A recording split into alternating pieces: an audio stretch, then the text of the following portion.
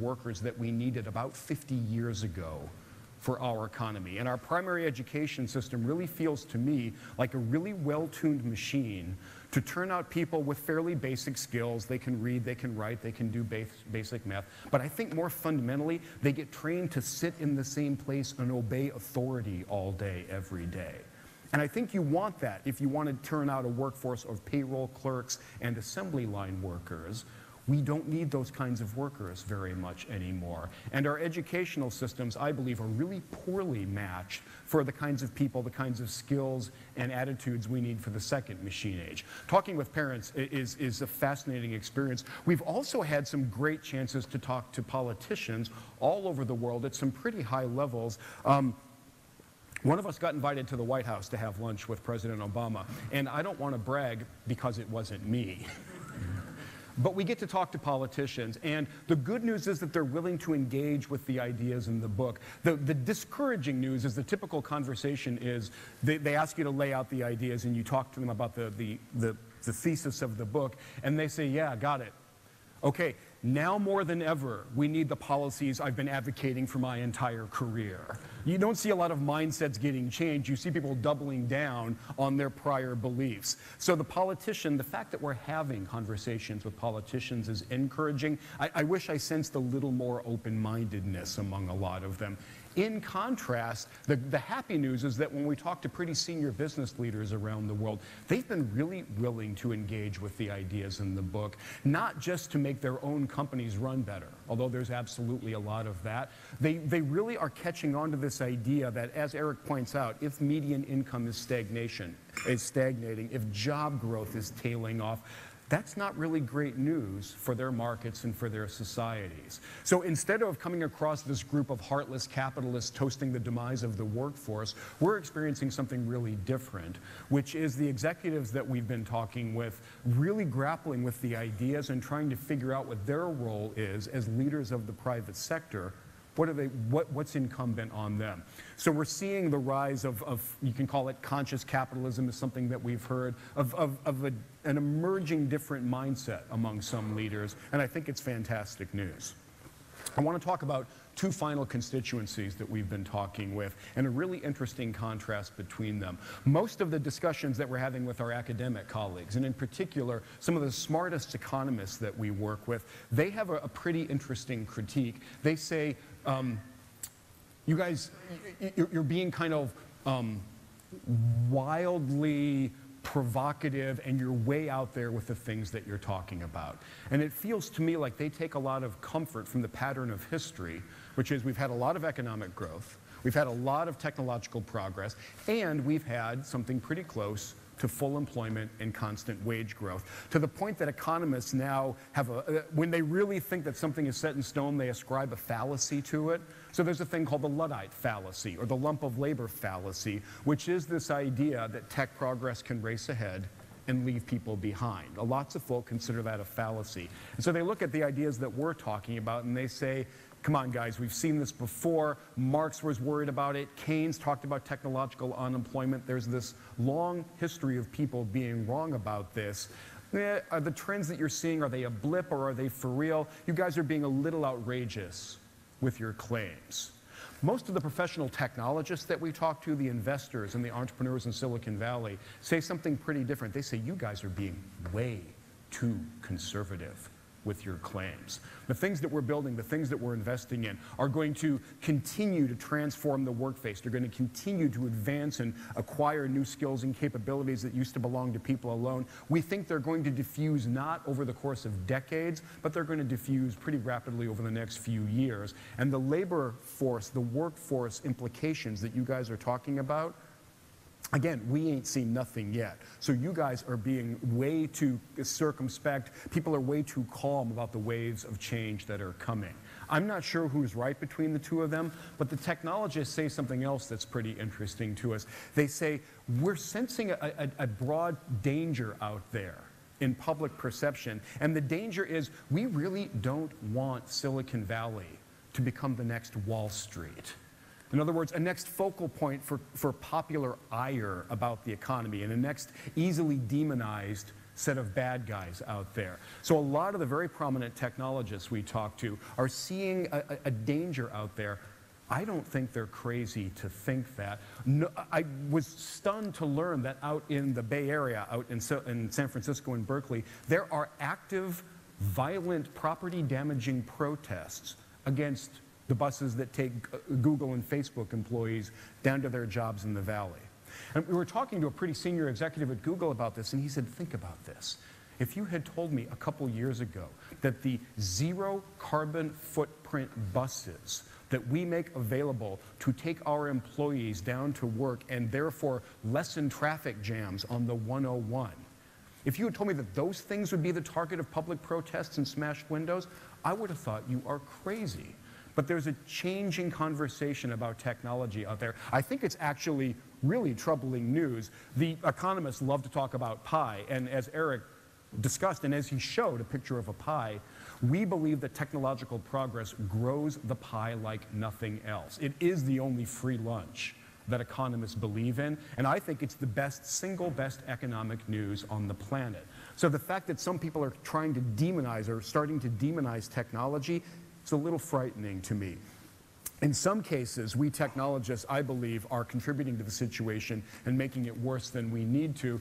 Stephen Hawking here is talking about how the dire dangers of artificial intelligence. And some technologists are hopping on this as well. Elon Musk is a first-rate technologist by any measure.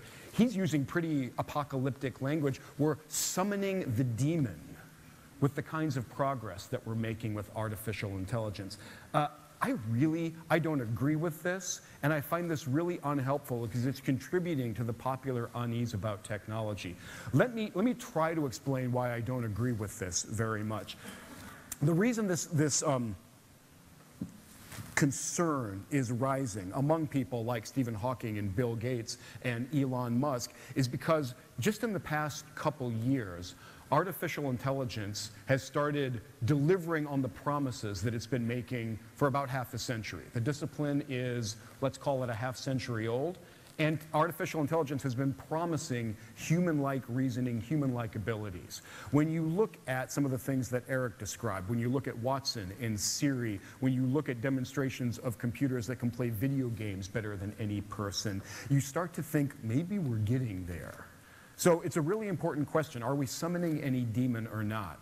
My favorite way to think about this, there's an amazing company called DeepMind, started here right in London, was bought by Google last year, and one of their founders is a guy named Demis Hassabis, who is just one of the stars, young stars of artificial intelligence work. He's got a lovely way to think about this. He says, for as long as we've been trying to get computers to do human-like things, we've realized there are a number of really hard problems.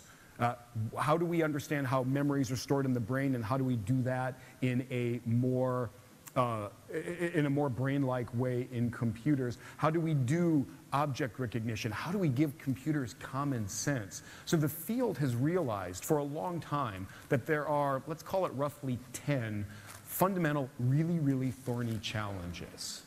For half a century we've known that. We've made, rounding error, no progress on those 10 fundamental challenges. What Demis says is we're now on the first rung of the ladder. We're starting to climb up that ladder. So call it rung number 1 of a 10-rung ladder. So I did a little math and I said, Demis, if what you're saying is correct, we have nothing to worry about because it took half a century for the first one. If that's our pace of making progress on these fundamental challenges, we've got nothing to worry about for hundreds of years, right? He said, aren't you the guy that talks about exponential progress?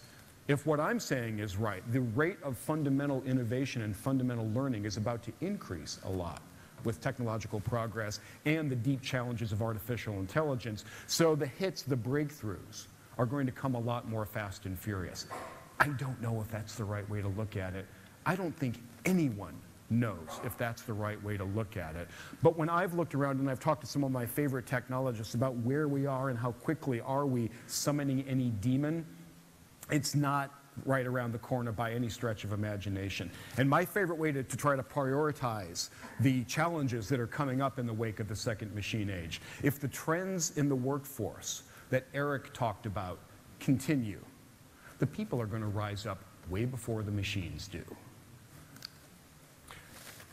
We're learning that as we try to make computers and robots and artificial intelligence do more and more human things, we're learning that some paradoxes are vanishing and other ones remain really, really thorny. These are a couple of the fundamental challenges out there. And it's a nice way to encapsulate where we are making progress and where we aren't. Where we're not making progress is on a long-standing challenge called Moravec's paradox, pointed out by the computer scientist Hans Moravec a while back. He says it is a lot easier to automate most of what a PhD mathematician or physicist does than it is to automate what a 3-year-old does. Object recognition, physical dexterity, the ability to walk across a room and not trip. We still don't have technologies that can do these kinds of things, despite working on them for a long time. I mean this seriously. There's no robot anywhere in the world that can do that. That's really far off in the distance. We're manipulating pliable materials. It requires a great sense of touch and feedback and fine motor control. We're getting better. We're still not there. We are a long way away from any technology that could clear any of the tables in this room. So whether or not restaurant busboy is a well-paid job or a prestigious job, it's a job that's going to be around for a long time to come, exactly because of Moravec's paradox. So we're not making massive progress here. Where we are making ridiculously, unexpectedly fast progress is on another really long-standing one. This is Polanyi's paradox. And it was brought up by an absolutely brilliant scientist and philosopher of science of the 20th century named Michael Polanyi, who summarized in one sentence this really weird situation where we know more than we can tell.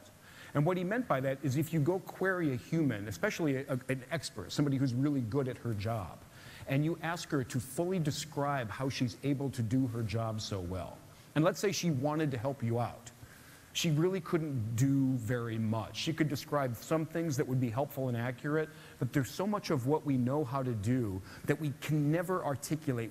It remains kind of locked up in our heads. It's called tacit knowledge. And all of our attempts to elicit that are just really underwhelming and really frustrating. And it provided this, you can think of it as a digital ceiling, a hard digital ceiling on that distinguish the kinds of tasks that we could automate versus the kinds of tasks that we could not automate, that we could not put into technology or software. One of the clearest examples of Polanyi's paradox was the really great Asian strategy game, the board game of Go. Go is the strategy geek's favorite board game by far, because the rules are, if I surround your stone, I take it off. I've just told you all the rules of the game of Go. No one can tell you all the rules about how to play the game of Go well. People study this for decades. You rise up through the rankings, and as you get better, you obviously can beat most other humans. What you can't do is in any deep way explain to somebody how you know what you're doing or how you know what move to make next. To the point that as recently as May of last year, this article was published confidently saying that human dominance in the game of Go was going to remain for years to come. As far ahead as we could see, humans were going to be the planet's best Go players, exactly because of Polanyi's paradox. And they had a great quote from a Go master in the article. He said, look, I look at the board, I know what the smart next move is. I could not tell you how I know what that smart next move is. Polanyi's paradox was alive and well. The new approach in artificial intelligence, the dominant approach, the one that's just taking over the world, is called deep learning. And the way deep learning works is you don't even try to understand the rules as the programmer or to tell the computer what the rules are. You just show it a lot of examples and you let the network that's inside the system figure it out for itself. You're not doing any feature engineering is what they call it. So a little while back, a team, again here in the UK, took a look at Go and they said, hey, what's fascinating about Go, it's been around for so many hundreds of years. There's a large library of really top-level Go games. Here's what we're going to do. We're going to show that library to the computer. And we're going to let the computer, the deep learning system, absorb the insights from that library in a way that we, the programmers, never ever could. We don't know what to do. Then we're going to start playing games against a real human, a decent Go player, and we're going to see if the computer learned And the way they tested that was fascinating. They said, if the system makes the same move that the human did, the human expert did in the actual game, we'll say that's the system getting pretty good at the game of playing Go. More than 70% of the time now, that system is making the exact same next move as would have been found in the library. So I tweeted out earlier this year a prediction that I'm actually pretty confident in. I think by the end of 2015, the world's best player of Go will no longer be a human being. I think that is going to go digital. And it's an example of how quickly the progress is happening here. It brings up this broad insight that I had, even after writing 2 books with Eric and immersing myself in this world of technological progress. I still get surprised about how it seems to keep on accelerating. So the cute way to say this is that objects in the future, especially technological ones, are closer than they appear. And Eric and I have noticed over and over again, even over the past year, when we go to conferences, when we hang out with our favorite technologists and geeks, and we ask them how quickly their companies or their disciplines are advancing, we keep hearing the same thing, which is, wow, quicker than I ever would have thought. I want to give you an example of that, and I'm going to go back to the autonomous car one more time. Eric talked about the experience that the 2 of us had riding in the car, and he said at that time, there was a lot the car could not yet do. It was really good at driving down the 101 in Northern California. We had a comment from the floor, could it handle driving on the craziness of Storrow Drive in Boston?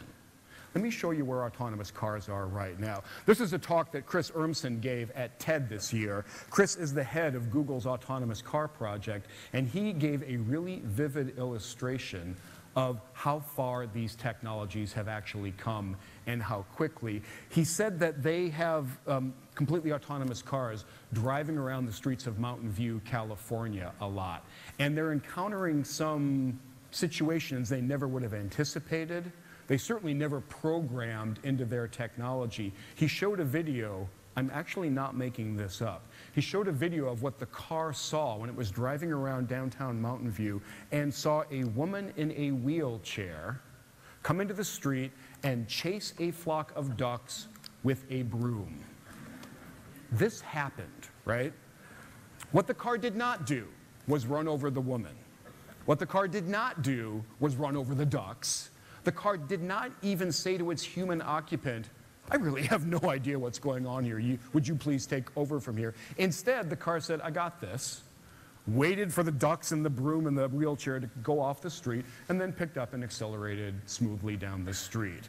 A situation that weird presented no problem to the kinds of technologies that we have now. So in answer to the question about Storrow Drive or almost any place else, yeah, I think these cars are ready for prime time, even way before most of us who were looking at this technology thought we would ever get there. The last learning I want to share is one that you've heard over and over today. Probably shouldn't surprise anybody. Eric and I sit in the best place on the planet to do this kind of work. And I want to say that, well, let me actually make this a pop quiz for everybody. Would you please shout out what you think the most overused word in academia is? That's a good one. Massively overused. We've been guilty of that today. Could probably. MIT. No. MIT is the most underappreciated word in academia. I heard it over here. Interdisciplinary. Everyone at every university talks about how interdisciplinary their work is. It's usually not the case. We love to stick in our little disciplinary silos and publish work in the same old journals and go to the same conferences and talk to the same people. We're a deeply siloed industry. It's one of the things that I hope will be disrupted about academia. What we've been seeing at MIT over the past couple of years is just a really happy exception to that. Eric and I, and Marshall and Rigobon, so I guess this is not the perfect example of our lineup today, we hang out primarily at the Sloan School of Business at MIT. But we're joined by this constellation of amazing people from throughout the Institute. One of the MIT's great resources is the Media Lab. And I have to share one more story with you. I want to show you some data that Joey Ito gathered. Joey's the head of the MIT Media Lab. And I think of the lab as this collection of kind of fiendish geniuses who keep on poking at the rest of us and showing us fairly uncomfortable truths. So Joey shared a pretty uncomfortable truth about education these days, and he and his colleagues did it in a really ingenious way. They just put a simple skin electricity sensor on a student and then left it on for a week. And it turns out that the electrodermal signal is a really good, very quick shorthand measure of engagement with the world. So they put one of those sensors on one of their students. They let her go on about her work for a week. And I need to highlight for you, this is when she was in class. Do you see that? She's almost dead, right? It'd be hard for anything less to be happening in her brain while she's supposed to be absorbing the cutting-edge knowledge of science and engineering. The blue there is sleep. Look at sleep compared to being... This is a joke, right? So part of the reason I love Joey in the Media Lab is they keep on doing things like this to us and confronting us with these kinds of facts. We also have look, I'm sorry, this is not hyperbole. We have the best economics department in the world. There was just a quick study published. They've been giving out a medal called the John Bates Clark Medal for the best economist under 40 for, Eric, when did that start? 40s or 50s? I think they've given 30 of them, so yeah. So they've given scores of these medals out. About 40% of the recipients have some MIT connection or other. It's dominance like you would not see anyplace else on the planet. So we have our economist colleagues, if we want to understand labor economics or why nations fail or any of these really big topics, we've got the world experts in the econ department. And something parallel is going on in the computer science and the artificial intelligence lab, where we've got some of the people who helped literally invent the disciplines of robotics and artificial intelligence. And we have a couple different seminar series going on. There's one that brings together the roboticists, the business school people, the economists, and the artificial intelligence geeks. It has been the most consistently well-attended, fascinating seminar that I've ever been part of in my academic career. And all of us keep showing up because, not because we've got tons of idle time, but because we're so fascinated by the topics that are going on here in the second machine age. So I know you're sick of seeing this slide. I want to put it up one final time and just re-emphasize that the strengths, the disciplinary, the interdisciplinary strengths at MIT that we have to go tackle these kinds of questions exist absolutely no place else on the planet. And I was an undergraduate and a master's student at MIT. I strayed. I spent years down the road hanging out with a different sort of crowd. I came back home a few years back, and nothing feels better than being in your place and being among your people. And that's how I feel at MIT. Let me stop there. I would love to take some questions.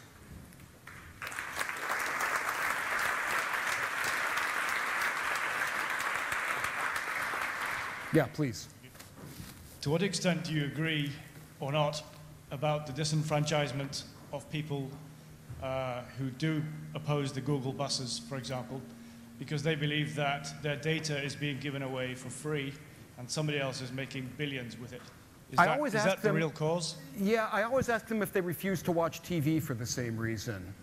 Right? They were giving away their eyeballs in exchange for getting something for free in return. I want to be clear. I do think there are privacy concerns that come up in this world of extraordinarily big data and powerful sensors and governments who are telling us one thing and doing something else. I think there are legitimate concerns about that. What I don't think, though, is that the companies like Facebook and Google are duping us into some kind of some illicit or some kind of unethical bargain.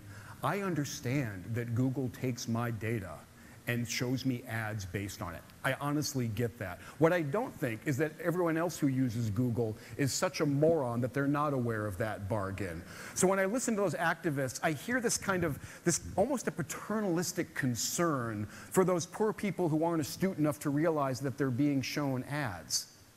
Yes, they do. The ads are there on the page all the time.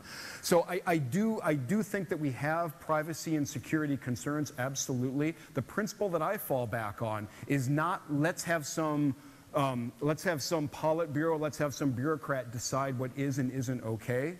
Let's instead rely on the principle that sunlight is the best disinfectant. Let's get knowledge about what is going on and let people make informed choices for themselves.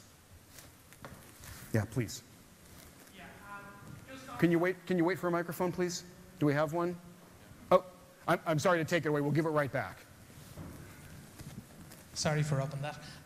Just further on that point, have you mapped in, when you look at the impact of the second machine age, the impact of regulation, either around data or maybe around things like net neutrality and so on, and how those, I won't say external factors because they're all part of the one thing, but how those big factors are impacting what you're predicting?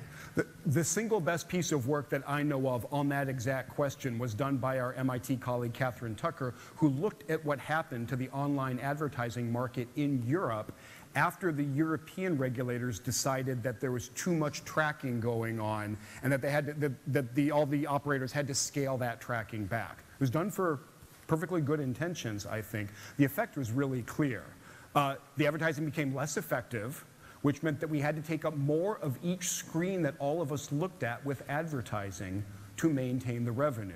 So in the wake of that legislation, our screens became even more of an unpleasant mishmash of ads and blaring nonsense and whatnot, simply because the effectiveness of it went down. We had to get our revenue elsewhere.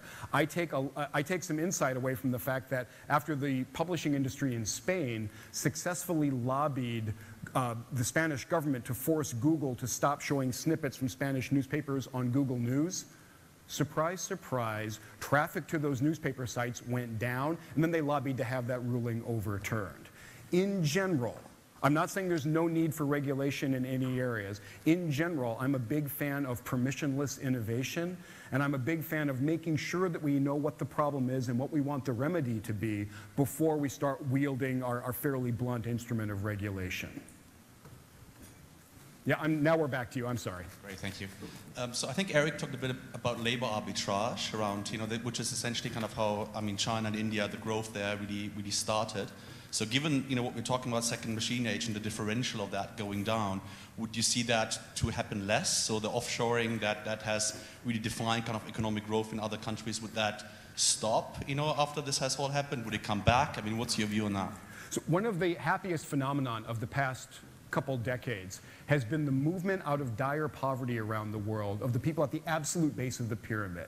And it's just, I think it's probably the second best economic news on the planet is the reduction in terrible poverty because of markets and trade and because of companies like countries like India and China realizing the benefits of markets and trade and globalization. So that's been a wonderful phenomenon. The question you ask is, what happens, to be a little bit cute about it, when the rising wages at the bottom of the pyramid meet the declining costs inherent in Moore's law? That's going to be a very, very interesting collision. What we're already observing is a phenomenon that some people call deindustrialization. And what they mean by that is the classic route to prosperity in the 20th century. And we can think of the countries that became prosperous: Taiwan, South Korea, Japan. They did it by following almost the same pattern. They went through a period of pretty heavy manufacturing, pretty heavy industrialization, where a big percentage of their population was basically working in a factory.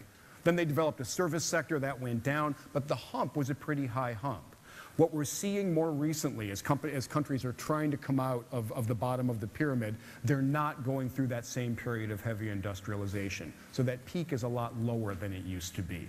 What's the new path to prosperity? That's a lot tougher question. But if you're looking at global growth and improvement in living standards, industrialization was a really, really good pattern. We're seeing less of it than we used to. And another cute way that I've got to talk about this is when I think about the problems here in the developed world, and we've got our share of economic challenges, medium-termish, I would rather have our challenges than China's challenges, for example. Yeah, please. Yeah, Andy, you and several of your colleagues have talked about the pace of progress and how it's gone very fast and appears to be speeding up exponentially, or at least at some very rapid pace. Do you see, or have you seen in all of your conversations, a conflict between the pace of technology, AI change, and what people actually want to deal with? Yeah. Yes is the short answer. There's a pretty big conflict. I'm supposed to do this for a living, And once in a while, I find myself muttering under my breath, like, would you give it a rest for a while so I can catch up with everything that you've done in the past week and feel moderately on top of the situation again. So I do think individuals have a hard time keeping up with the bounty that's coming in the second machine age. I think that phenomenon is dwarfed by the difficulty that organizations and that institutions and that policy have in keeping up with the second machine age. And we really, again, the solution, I believe, is really clear. We can't slow down, nor should we try to slow down the pace of tech progress. We need to increase the clock speed of ourselves and our institutions to respond effectively. I guess what I was trying to get at was, do you see any pushback coming from the sort of the conflict between the pace of innovative change on one side and the pace with which normal, everyday people can keep up with that? I do, and that's why I tried to be explicit about the protests that we're seeing in San Francisco and Berkeley and some of the resistance that's rising up to technology. I think some of it is this kind of generalized anxiety that a lot of us have that, you know, stop the world, I want to get off. Things are just moving a little bit too quickly. I wish there were an easy answer to that. I think responsiveness and receptivity is our only real way forward. Trying to fence off tech progress, we've got plenty of evidence about how well that works. You can do it if you want to immiserate your people. Thanks. Yep. Thank you. Where's our mic next? Justin, go ahead, right there. Thank you. I think you mentioned in your book the winner takes it all tendency. Yeah. I think it's probably human nature. How you see, I mean, with the Googles and the Facebooks and the other companies, how you see the future and the role of startups? The pattern that I think has held true in the high-tech industry is one of dominance and then disruption. And the creation of one or a small number of incredibly valuable, incredibly powerful companies.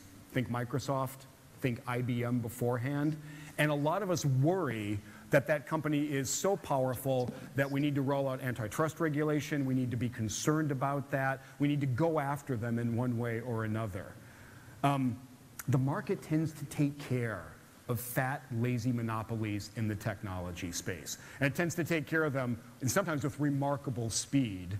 So when I look at today's really powerful tech companies, I can't imagine what's going to unseat them. My imagination is just not good enough to know is Google's death knell out there, and if so, what is it? Is Facebook passe? I honestly don't know.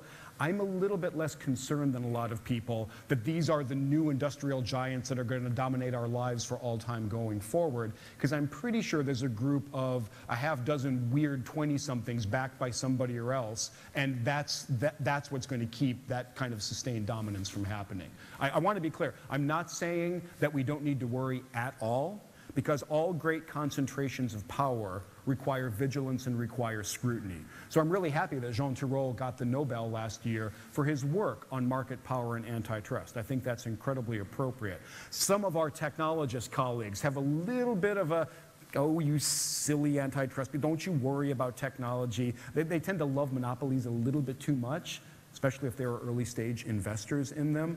But I'm calmer than a lot of other people that I talk to about the pattern, because I think we know what happens in high tech. Getting complacent, not scanning the tech landscape, not taking brilliant care of your customers, you're going to go away very quickly in this world. Do we have a... Yeah, go ahead. Carrying on from your comments on Michael Polanyi, and the principle that what is codifiable can be automated while tacit knowledge cannot. My question is, why do the majority of companies seem to make hiring decisions based on candidates' codifiable skills? It's such a great question. When you look around with kind of a second machine age lens on things, you are amazed at how many antiquated practices you still see. How much of our industrial era mindset still applies over and over and over. You bring up human capital management and talent management as one way to do it. Think about the way most of us still hire people. We get a transcript and a cover letter from them. which lists primarily their codifiable skills, in addition to some nonsense about how they're a people, a person, and a self-starter, which is completely unverifiable. And then we sit down and we have a short interview with them. The research is really clear. The point of that interview is for me to figure out if you remind me of me. And if so, you got the job. We don't need to do more research about this. This model is broken. It's still the dominant model. One of the encouraging things is we're looking around at what some of the more innovative, some of the leading firms are doing, and they're walking away from that model. And they're doing some really weird, different things. Some of the tech companies say, I don't care about your resume or your transcript. Where you went to school and your GPA has no value beyond more than a couple years after you graduate. I want to look at your GitHub score. Are you actually coding out there in the world? Are your contributions valued by other people?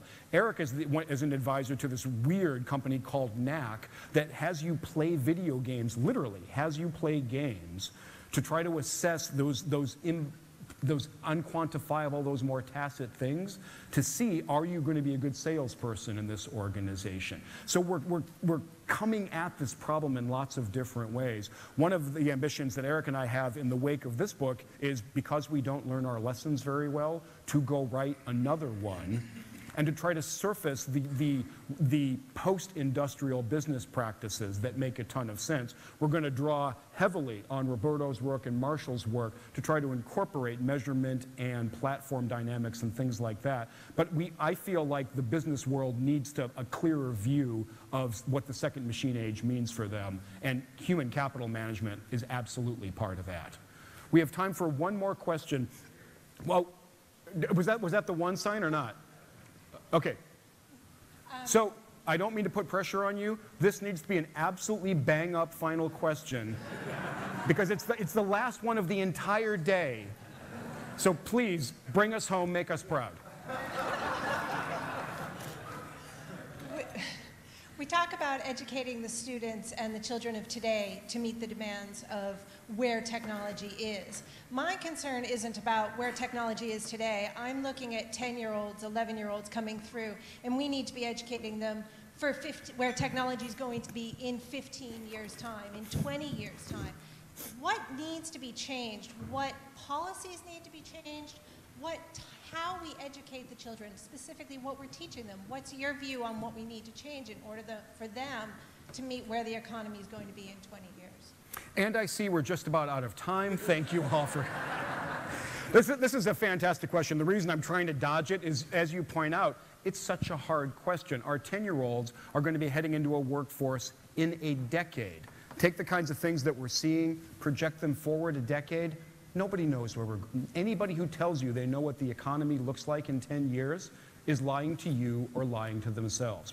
It's just becoming too unpredictable. So what's a smart educational policy in that world? We need to make our best guess about where the human value still is. And I want to be clear, I mean human value in an economic and a workforce sense. I don't mean it in a deeper sense, a more moral sense, although that's important too. So if we just focus on what kinds of things will humans be doing in 10 years that will still be economically valuable, I still think there is a list that we can see with at least some clarity.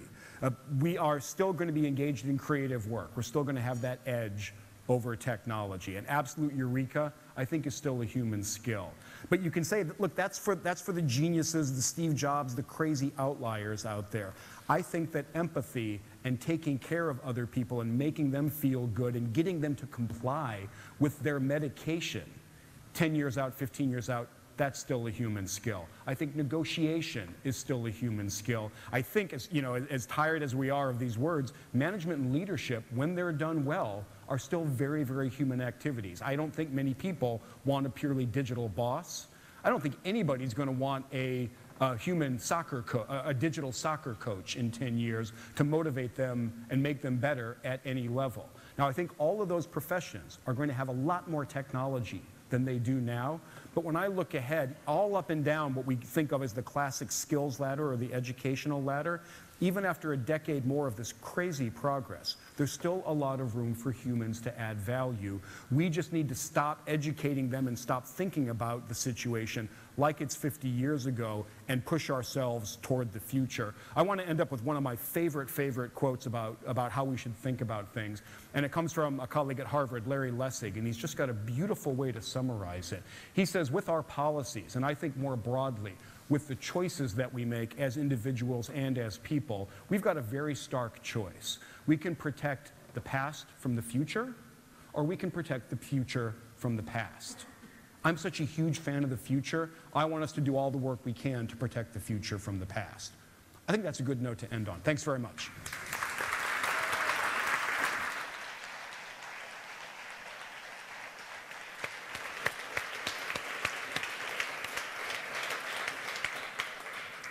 So listening to that and looking at the faces in the room here, I'm sure if we had Joey Ide's engagement meters on all of you, they would all be off the charts. And so it is sad that we have to bring this to a close, but you can see why I love working so much with Andy and the rest of the team at the IDE and the benefits it comes from interacting with all of those people. And I want to sort of maybe close up with one of my favorite stories, which has to do with trying to date when this remarkable set of changes really started happening. And you could pick a lot of different dates, but one iconic game, in addition to Go, is the game of chess.